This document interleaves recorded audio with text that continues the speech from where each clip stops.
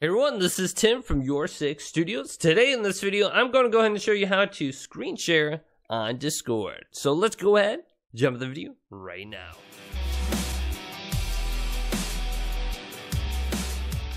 So the Discord application now allows you to share your screen or your application screen very easily.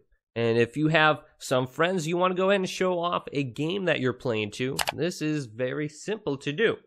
So, if you're on the Discord application right now, if you're under the text chat channel and you're in a text chat channel, there is no option on the bottom here to start a screen share session.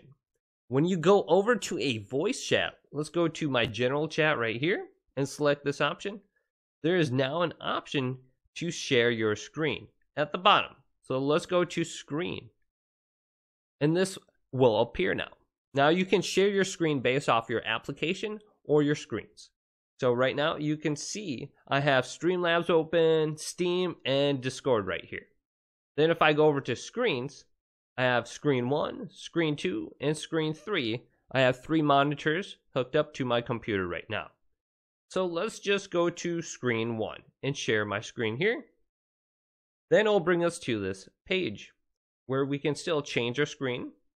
It will show the general voice chat is where I'm going to be streaming my screen to. And then for the stream quality, I have smoother video. And you can go to better text readability or custom. Then you have the resolution, 720p, 1080p. Now, some of these more advanced features will require a subscription to unlock, like Stream HD resolution at 60 frames per second.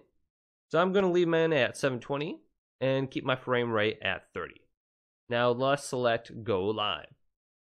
Now, if there's someone in your voice chat channel, all they have to do is go to the bottom of the screen where it says screen right here, and they can go to join stream.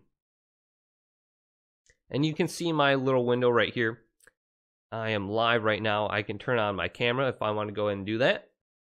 Then over by my name, you can see it says live right next to me also, and it says I am streaming. Then this window, we can go to the stream settings at any point in time. We can change the quality. We can change the windows. We want to go back to here. All of a sudden, we have something we want to show off on a different screen or application. Makes it very easily. And then we can stop streaming on the bottom right. So let's go to stop streaming. And we no longer are live. So it's very easy to use Discord to go ahead and share your screen. This video did indeed help you out. Go ahead and leave it a big thumbs up and subscribe to my channel down below for more tech up videos coming up next on YourSixStudios.